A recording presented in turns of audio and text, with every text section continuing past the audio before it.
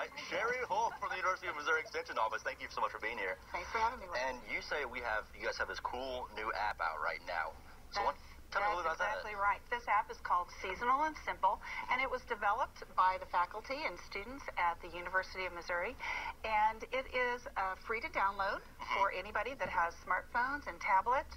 It's a guide that's going to help people find those fruits and vegetables that are at farmers markets this time of year. Oh, that's very handy. Okay, let's take a look at this app real quick, and maybe we can go through it and show you guys. So I'll let you take the driving wheel here.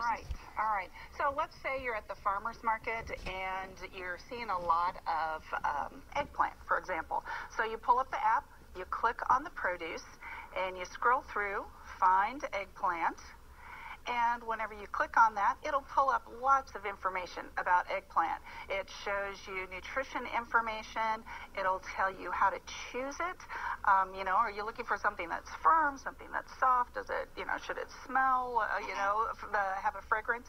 Also, how to store it, and some basic prep information. And then at the bottom, it usually shows 2 to 4 recipes for each type of produce. So it pretty much just tells you everything that you need to know about vegetable, fruit, anything like that. Those that we grow here in Missouri and that you're going to find at the farmer's market. Okay. It also has lots of different recipes. If you go back to the recipe section,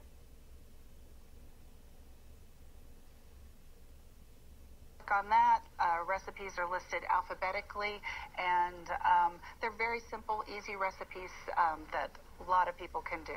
Yeah, this seems like a wealth of knowledge all in this app, but we were trying to find it earlier, and it was a little bit difficult, but I know if you go right to your website, it was extremely easy to find. Now, what's that website? That's right. The website is www.seasonalandsimple.info.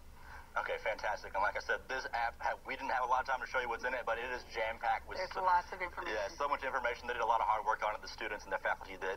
But thank you so much for being here, Sherri. Thanks for having me. Thank you.